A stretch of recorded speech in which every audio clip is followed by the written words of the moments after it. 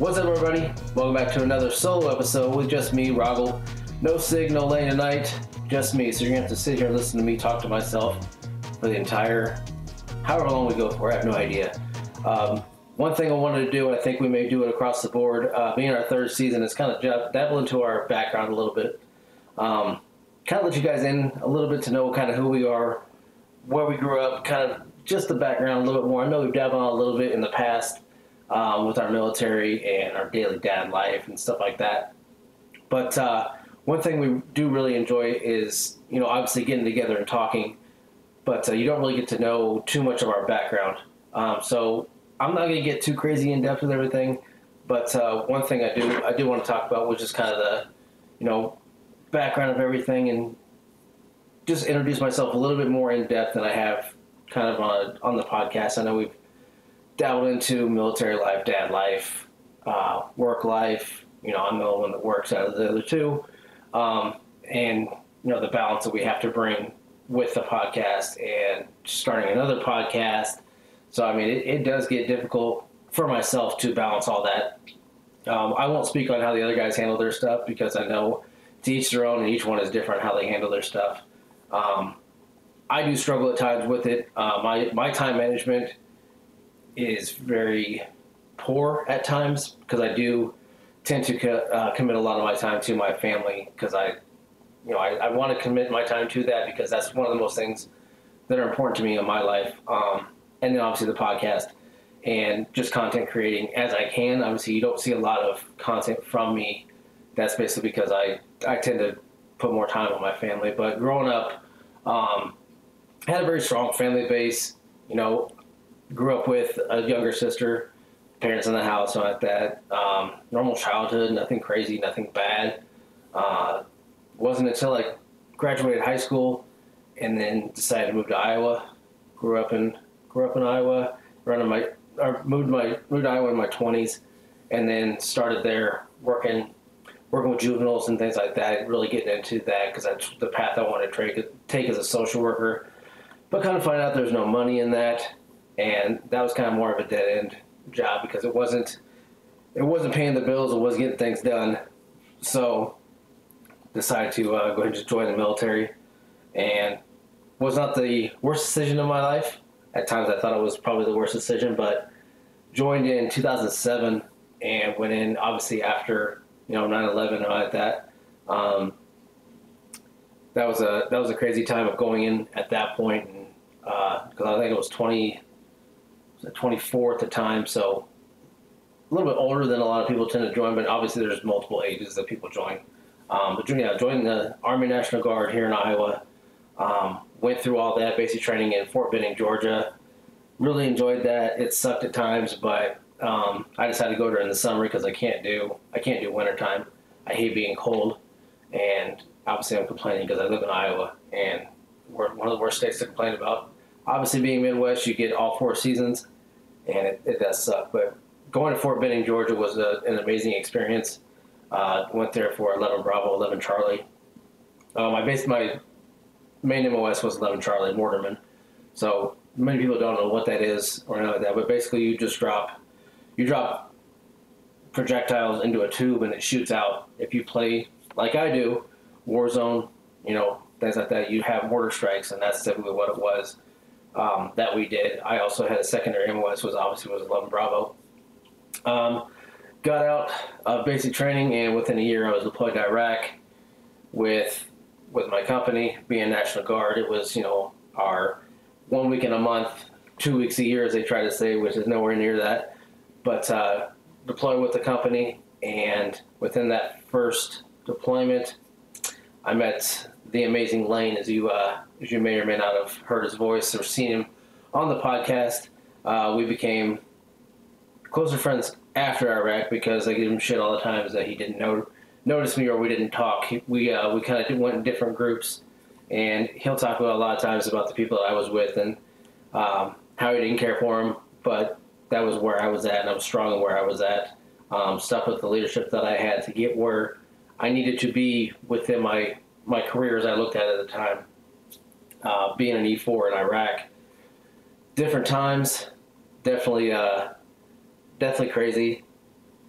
culture shock for sure. I'd never been out of the U.S. I think I took my first plane ride. I was 16 years old to Las Vegas of all places with my grandparents, which is a very odd. No, I think it was 14 actually. A very odd trip because you're going to Vegas with your grandparents, and obviously at that time, streets were littered with, you know,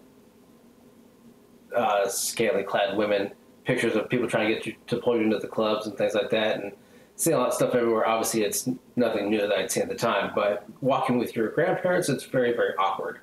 But going over to Iraq, being able to see, stopping in Germany, stopping in just those smaller countries, Kuwait, to acclimate yourself and transition to everything. But before we even got over there, I went to Mississippi to train up and do everything like that, and that was a whole other experience as well because Mississippi weather sucked.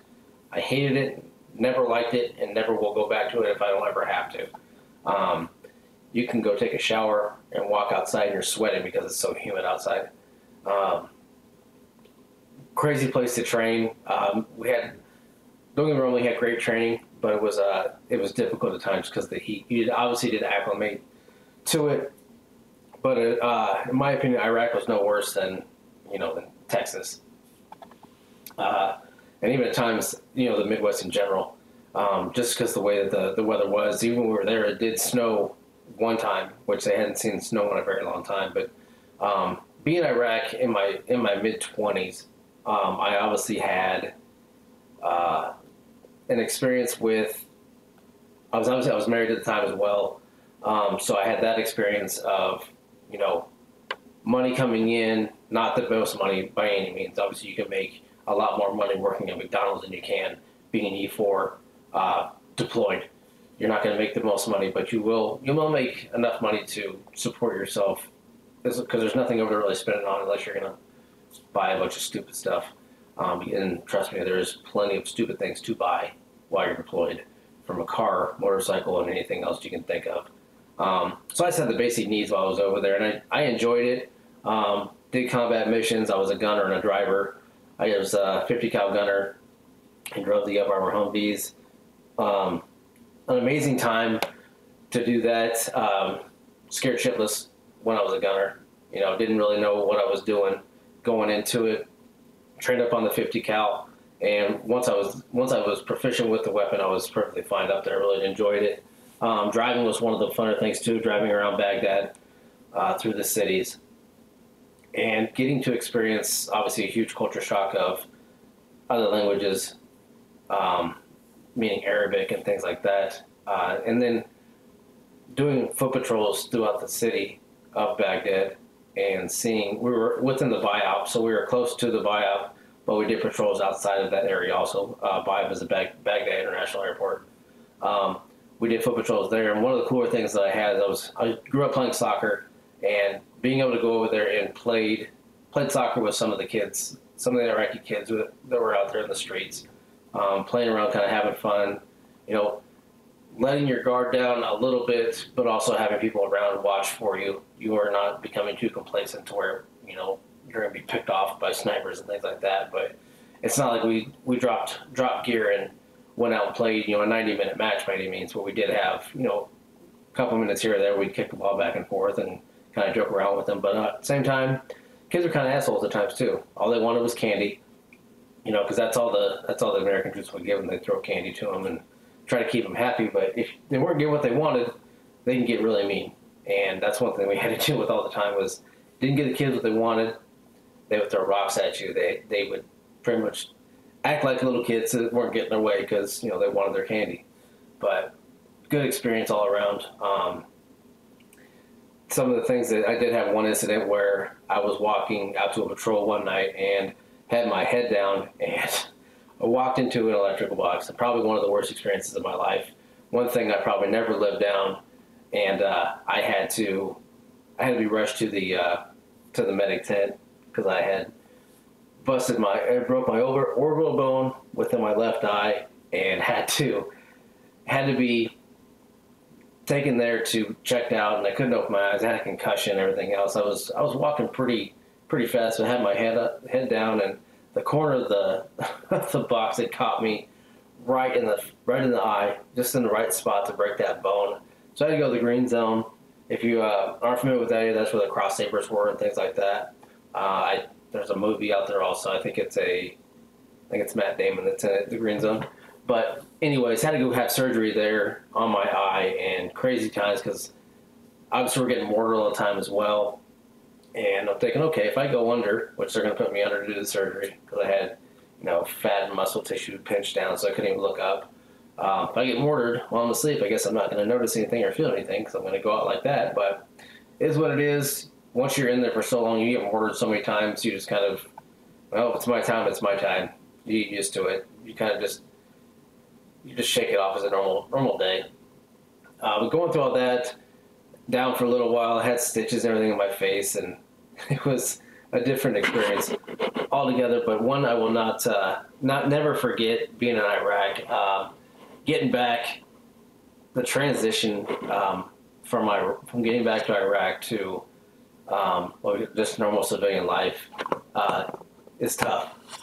So I know if you're one of those guys that are suffering with it and trying to understand how to transition back into normal civilian life, it's tough. It always has been for many people. I know I struggled at the first time I did it, and man, it's tough to get back from all that and come away from the freedom, because you have nothing to do except your patrols. That's it. That's the only responsibility you have. Yes, many guys had. I had a wife, and I actually had a son that was born right before I deployed as well. So I had a wife and kids back home, so I had responsibilities to go back to at that point. But when you go from having nothing to do but focus on yourself and the people and the guys around you, it's difficult to come back and focus on all that, because that is your life at that point, and you're in survival mode. Your training is, you're trained, basically, you're trained to kill, trained to survive, and trying to turn that off is very difficult when you're doing it that 9 to 10 months at a time with your 3 to 4 month train up. You're in that mode for so long, and guys are struggling. They're coming back because we're looking for IEDs, the explosive devices on the side of the roads, and guys struggle coming back just driving. I know when I got back and I was driving, I came back on leave, and I was driving extremely slow. I was getting passed by cars and everything else on the interstate. I was going 35 on the interstate. I was going even under 45. So thankfully, I didn't have any problems, didn't cause any wrecks like that. But I got looked at by my wife at the time, like, "What are you doing? Why are you doing this?" Like, well, I'm used to this, and I'm looking left and right. Obviously I have my son in the back, so I have protection mode in my mind. It's hard to turn off. It's what a lot of people don't understand, is that it is very hard to turn off when that the fight or flight type, which you're in that fight mode nonstop. It's hard to turn off. It's very hard to turn off. Getting home and adapting back and seeing your family, and everybody wants to hang out, have a good time, and you want to do it as well because you're excited, you're happy to be back. But in the back of your mind, if you're on leave, that you have people back overseas that are stuff can happen to them, and that can freak somebody out because they're not there to help or protect. If something does go wrong, that sometimes they can feel responsible for it. Now, luckily, that never happened with me within Iraq. So I came back, and obviously I had a lot of struggles, had a lot of different things happen. So I did well, and I did. I went into and I did therapy. I talked with the counselors, things like that. I stayed in contact with a lot of the guys I was deployed with, and it does help because they come back, transition with the unit that I deployed with, and getting back to know those guys. And you have that time to go home, and then you come back, to your 1 week in a month, as I like to call it, and meet with those guys, have that bond, everything still be there, and then the guys that you are friends with, you talk to, randomly texting, calling, just obviously off Facebook at the time too. So doing all that stuff, but then me trying to figure out what I was going to do, I tried to go back into social work, and I wasn't feeling it at all.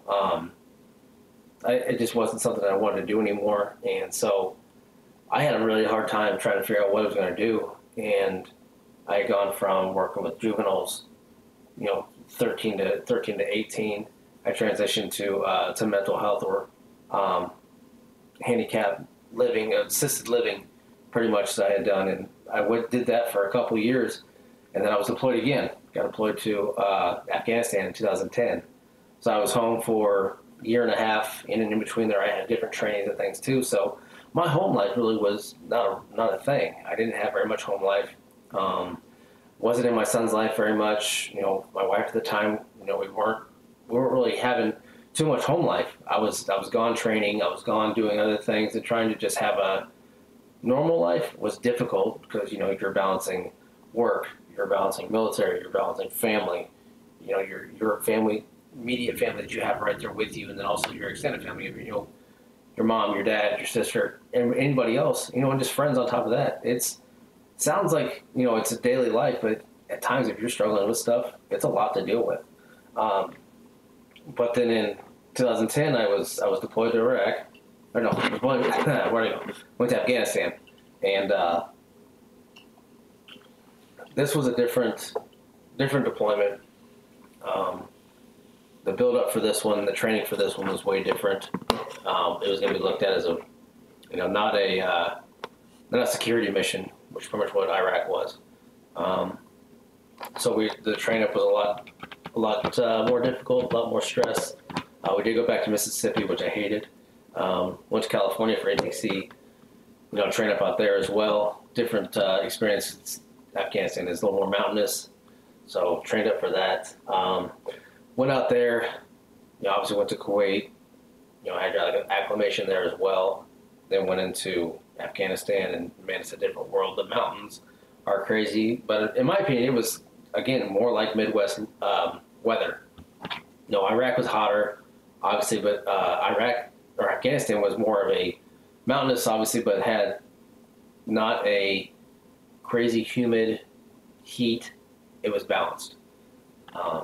So going through all that, the experience there was way different. We were set off in a cop by ourselves, not far from the Pakistan border. So living that life, set out with just, one company and support company as well there of artillery. You're surrounded by the entire Afghan army is around, but they're like an hour away. And then you have, the Afghan police, which is down the road, and trying to understand who you're fighting at this point is difficult because they all look, they don't dress in army fatigues.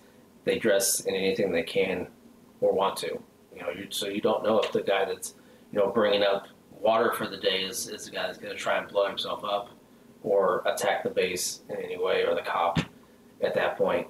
So you're always on guard, even with the guys that they come on who just do daily jobs and work out within the cop. Because we had local nationals that would come on, and they bring us water because it was a job for them. We would pay them. They had water trucks and things like that. They'd bring water, and they'd take stuff down, back and forth just to make a living for them because they saw us as a way to make money.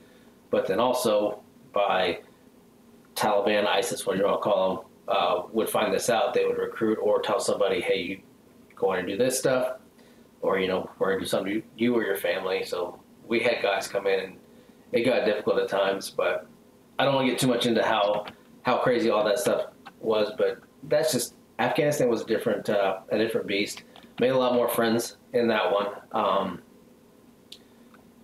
Bringing in they kind of jammed different companies together because, like I said, a lot of different support teams. We had snipers, we had artillery, myself being mortar, and then also secondary 11 Bravo. So we had everybody within that. We had attached JTAC from the Air Force.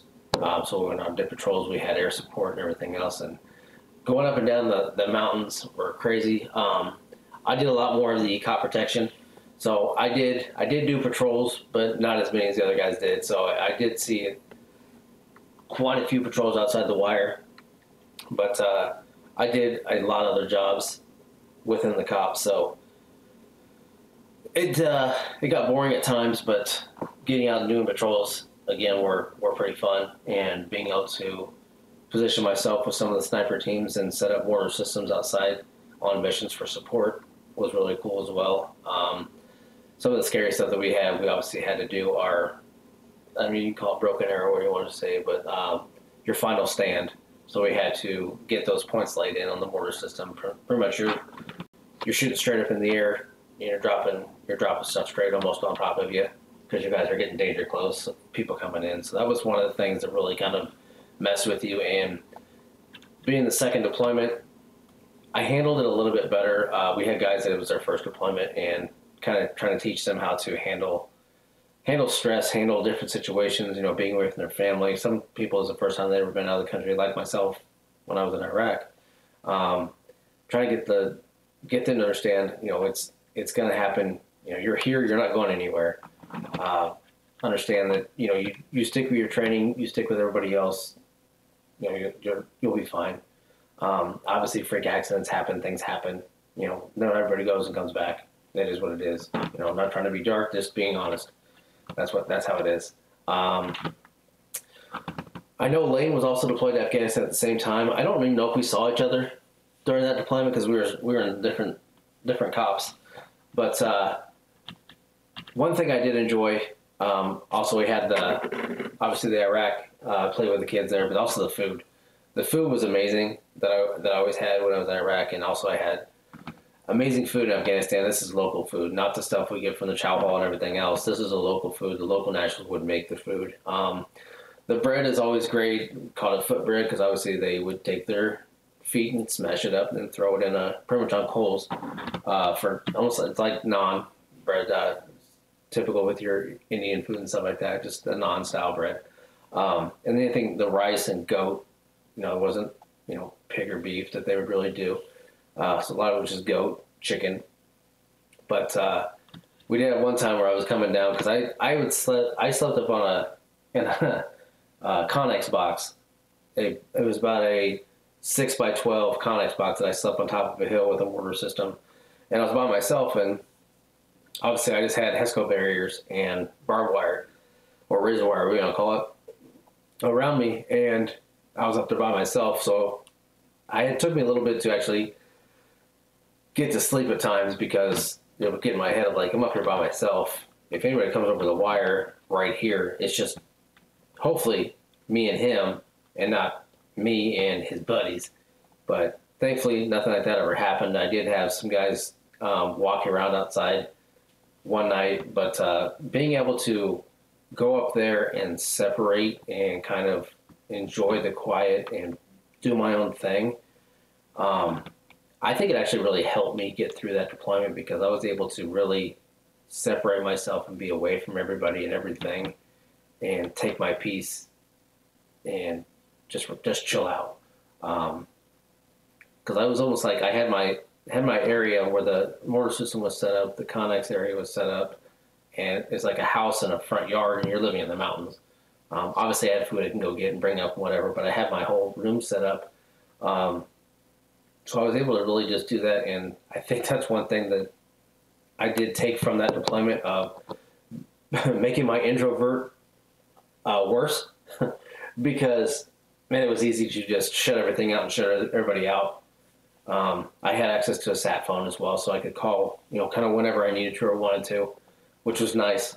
So I did that, but obviously, you know, other guys would come up and talk to me, hang out, whatnot. But for the most part, I was alone by myself up there. But one day I was coming down, and nobody was around. It seemed like it was really quiet until I walked around the corner. But I was walking down, saw nobody, and I get in my head. Obviously, I'm like, I'm not seeing anybody in the towers. I'm not seeing anybody anywhere. So I walk around a corner, and there's everybody. After I'd freaked out and thought that something had happened, but I see a goat head on the ground and that trail of blood. Come to find out that the Afghan police had brought up a goat, and they were going to make a whole meal for everybody. So they brought up a couple goats, and they had cut the head off and they skinned it, and they were, you know, butchering it all right there in front of us, which was really cool and probably some of the best goat I've ever had. But man, it was a different experience walking around that corner after seeing nobody and seeing a goat head and then a trail of blood. Kind of freaked me out, but you know, at that point, you'd seen so much through that deployment, that your shock factor is like, oh man, and then you're like, okay, well, not a big deal. It's a go ahead, whatever.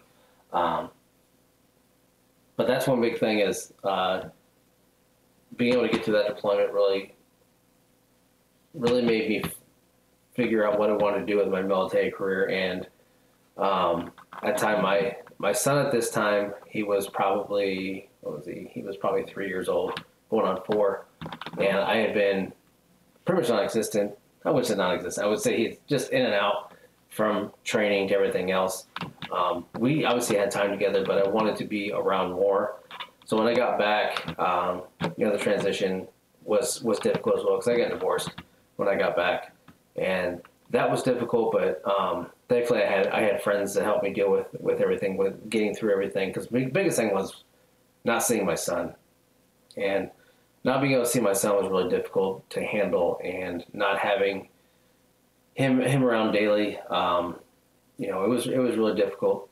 But I had good friends that I ended up moving in with, and that I was deployed with at the time as well. So we were close, and we really kind of helped each other just to get through everything. He was married as well, so thankfully him and his wife were very gracious in letting me move in, pretty much reestablish my life, reset everything, and get through kind of what I was dealing with. At that point, I had no idea what I was going to do, because I was done with social work, wanted nothing else to do. So what do? I decided to do commercial plumbing. And at this point, what do I have?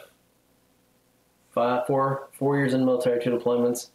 I'm not old by any means, but my body had been beat up because all the weight that I put on my back. Because obviously, like you've heard, I'm not the biggest guy by any means, but the smaller guys always have something to prove, and they always get shit on. So I made it very known that I will outwork anybody as long as I'm alive. So that took a toll on my body. Commercial plumbing was not for me. Again, like I said earlier, I hate the cold. And if you're working around steel pipes in the cold, your hands are freezing. And obviously there's water pressure testing and things like that. No, I was not going around plunging toilets and working in shit all day. I was actually putting up pipe. I was laying pipe all day is what I was doing. So cutting, everything else. So yes, a great job to have. Just I couldn't do the weather. So luckily I had a buddy I was in my unit when we got back, that had a job that had an opening. It was in the AV, so audio video. And anybody that knows that's even looked at it or thought about it or does it now, it's a very hard field to get into if you don't have any experience. But it's hard to get experience if you can't get a job doing it. So thankfully and luckily, a buddy of mine got me an interview with the company, and obviously I told him flat out, I don't have any experience. So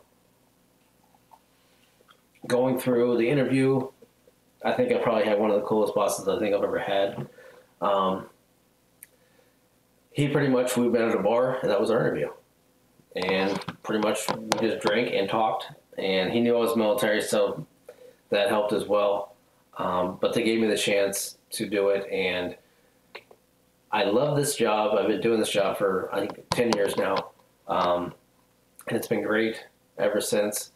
It was definitely scary because it's a whole new field that I never had any experience with. I knew I had to bust my ass to get into it. And if I wanted to succeed in it, I had to fully invest in it. And I have an issue when I fully invest in something. I tend to block everything out. So, my personal life, as far as friends and family, really struggled because I wanted this. The only one that I really focused on would be my son, and that was obviously every other weekend I had him. But every time I had him, I committed to that. And I'm not saying that I did not have struggles with, obviously military issues and things too, and just personal issues. I'm not gonna say I was the worst at it by any means, but there's struggles here and there. And anybody that knows anything about divorces and military life and everything too, ex-wife was also in the military, so things were difficult, bouncing back and forth, trying to figure out schedules and everything else. And I was still young-minded and didn't really focus on a whole lot, but I tried my best with everything with my son. But getting into this job, I knew that it was going to be a job that was going to set me up for success moving forward, and I wanted to make sure it worked out. So I busted my ass and I really got into it. So yeah, I've been doing that job for 10 years. Feels like it's been about 20, but 10 plus years, right around 10 years. I'm not sure. Forever. Yeah, I've been doing audio video for a very long time. And then also just after starting, it's been 11 years. So just after starting that job, I met my current girlfriend now, which we refer to as my wife. We've been together now almost 10 years as well. So we also have a daughter. She has a son as well. So, you know, we have a blended family. And obviously anybody that knows blended families can be difficult. But thankfully, when we met, I was on my last year of my contract for military. I did 9 years, and I got out in 2003? 4? When the hell did I get out? No, I got in 7. No, I got in 6. 2006 I got in. So, 2015 I got out. Did 9 years. If I didn't want to do the hump, because we hit that hump of 10 years, pretty much if you don't do your 20, then you're crazy. But I wanted to be around, so got out and tried to focus more on personal life. And man, it was tough because you cut that off from the camaraderie of military guys, and you just cut it to where, you know, it's easy to forget about the guy that's gone. Like, you'll talk about, like, oh yeah, give me a call, we'll hang out, we'll do this, that.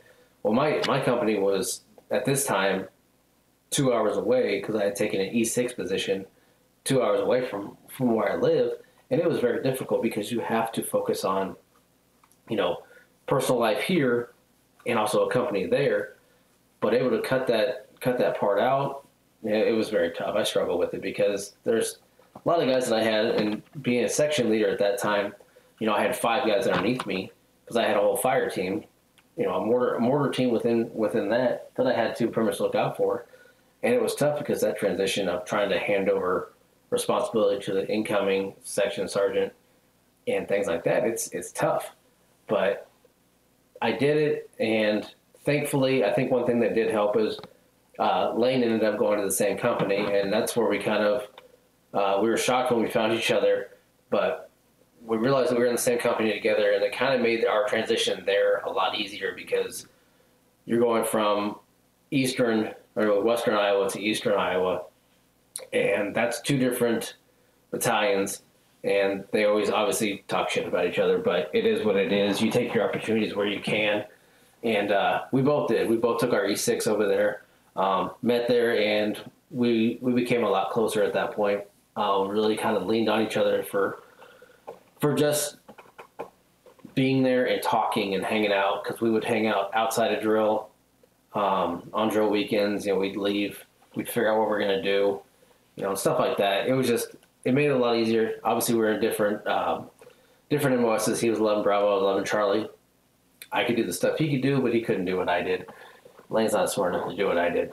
Now, if you ask me now, I couldn't probably lay in a mortar system now if I tried. But neither here nor there, because I don't do that anymore. And yeah, I'd be shocked if I ever do it again. But having him there made things a lot easier, and a lot more fun as well.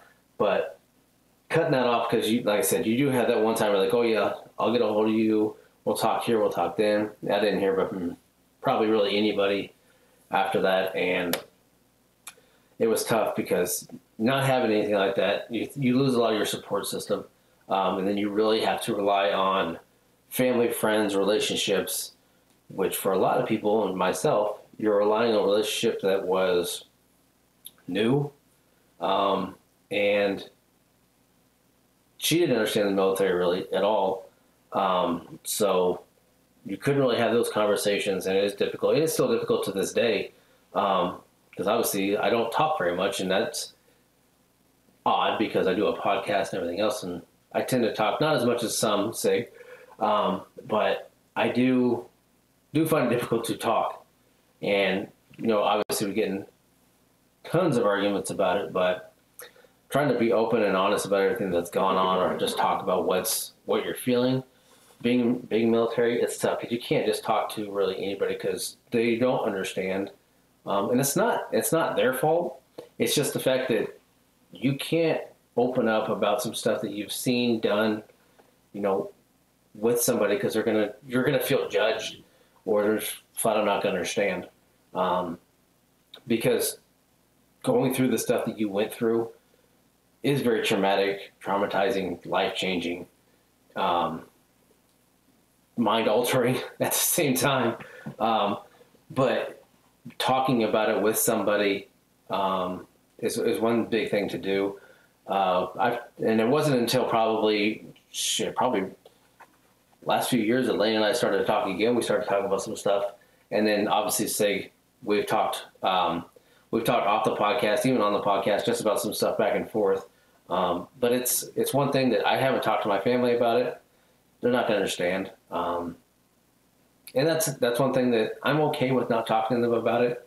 But if you are struggling with it, don't be afraid to talk to somebody, be it a counselor, within the VA. Some people talk trash about the VA. Yes, it does suck at times. Trying to get appointments does suck. But if you do make the effort, a lot of times there is somebody to talk to. But if you're not getting that, take the effort to find somebody that you're close to, or you can say, hey, let me just talk. You don't have to talk back to me, just let me talk. Don't judge me for what you hear, just listen. And you'd be surprised, you will feel better, but it's gonna be awkward. And then once you start going, it gets better. It took me a long time. I hit a huge patch of depression when I was doing it, and I had to find something that really that I liked, and I couldn't find. I was not going to take pills. I wasn't going to take any medicine, nothing like that, because that's one thing the VA does. They throw pills at you. I didn't even take Tylenol, so there was no way I was going to take any type of depression meds or anything else. I didn't want it. Didn't want to deal with that. I didn't want to have to rely on a pill to make me feel better. So basically, I just had to find something to do to get my mind off stuff and kind of motivate me. So I went through everything, and I had found video games again. It had been many years since I had I'd played, and thankfully by this time, that's when Warzone came out. It was right before COVID, and I got back into it. I found Warzone. I found Apex first. I hate this game. I found Apex first, got into that, and then thankfully Warzone came out. It was right around the same time. Whenever I found it, I didn't know that Warzone was out, but I had found it a few months after it came out, and so I had gotten into that, and then I got into streaming right about when COVID did. So me and 50,000 other people got into streaming at the time as well. So I started doing that, and I really enjoyed it, going through and playing games for people to watch. Obviously, starting out, I had 0 people watching. Didn't matter to me because I know I was putting up fun stuff to watch for myself, because I would go back and I watch a lot of my play, so I could watch myself getting better slightly, because I was dog shit for the first year of playing that game, because I didn't play very often, but man, I was just trying to get back into that, and I somehow, some way found people within the game that I was playing with, hanging out with, almost nightly. These are just people that I had just come across playing, and then at that point, I had shifted everything over to Facebook, social media, looking for groups, and I found a group that I'm not going to name. Nothing against them. I'm not going to give them any accolades of any kind. And within that group, I had found guys to play with, and this is also where I met Sig. So Sig and I had went back and forth, and I was nominated for, I think it was Streamer of the Month. And at that time, they were doing, we've talked about this before, they were doing a interview for Streamer of the Month, and I was nominated and won. Did the interview, and then Sig was part of it, and somebody else. And weird, because I'd never been interviewed for anything like that. Went through the interview, and then Sig had reached out to me and asked me if I wanted to be part of I want to say podcast, but it was more like a bunch of guys getting together and just talking, which is cool, whatever. You know, it's one thing to keep me invested in what I'm doing, and, you know, I enjoyed it. But it was different because it wasn't like a weekly podcast, and not everybody was invested to it. I didn't really enjoy it too much. I wanted to do a podcast, but I didn't know the first thing about doing it. So I wanted to do it, but I couldn't find the time. Obviously, I had other things going on. So going back to everything, I took a hiatus from streaming for a little while, kind of just stepped away because I had burned myself out the first year and a half. And then I got back to it, and I had messaged Sig and said, hey, you know, let's do a podcast. So I know we talked about it a long time ago. I said, are you still interested? Are you still down to do it? Thankfully, he messaged back and said he was interested too. We needed to kind of talk and figure some things out. So figured that stuff out, and here we are, 3 seasons later, almost 3 years, 2 years, something, whatever, but 3 seasons, and that's where we're at now with this. But it's been a crazy journey, and I know I've kind of bounced around a lot with life, and I can't give you guys everything on the first night. You have to wait to get me undressed after the first date. So going through everything, man, one thing I do want to reiterate is, if you're struggling with stuff coming out of the military, in the military, or just basic daily life, talk to somebody, reach out to somebody. Somebody will listen. I do find it weird sometimes that people even ask on Facebook, but, you know, it is what it is. If that's what you need to do, get the help you need. Don't be afraid to do it. Things will get better. Life is difficult. Life's a bitch. We all know that. But just don't be afraid to reach out and just ask for help. It's not as hard as you think it is. Screw looking weak. Just get it figured out, because end of the day, you're wanted, you're needed somewhere, regardless of what you think. So, different episode for sure. Maybe you like it, maybe you don't. Maybe we do another one, maybe we don't. Who knows? But make sure you check us out every Thursday. Sig and I play. Occasionally we have people pop on with us every now and then, but we got one guy who's going through some stuff with his computer, so he's not able to play. Another guy is hit or miss every few weeks. So, but Sig and I are pretty consistent in playing now. Every Thursday, Warzone for the most part. Check out 2guys1gamepad.com for all the merch. If anything you need, think of, we can do it. Also check out Ring Rage Report podcast. That's our new podcast that is strictly just wrestling. So we will not be doing any wrestling on 2guys1gamepad anymore. All of our wrestling content will be over on Ring Rage Report podcast. Check it out. Like, review. If you don't like our takes on stuff, or just want to talk, hang out, do whatever, let us know. Like I said, we're more than welcome. We're always welcoming to have anybody on the podcast to talk about anything. But also, another podcast is dropping soon that is not 2guys1gamepad or Ring Rage Report. So stay tuned to social media. Hopefully that'll come out. And yeah, check out Sig. Sig streams every morning now for his Wake Up Gaming. I believe that's what it is, Wake Up Gaming, from 6 to 8 a.m. Central Time. That's his thing now. He plays different games from Fortnite, Apex, Warzone, Baldur's Gate. I think he's doing some, whatever the Hearts game is with Mickey Mouse and Final Fantasy type. I don't know. It's not Final Fantasy because we don't like that game. Kingdom Hearts. That's what it is. But yeah, and then Lane's doing his thing. You're probably going to see a little more of him. He's going to start popping on doing some things as well. But yeah, check us out. Let us know. Rate, review our podcast, anywhere you can get your podcast. Till the next one. Bye, bitch.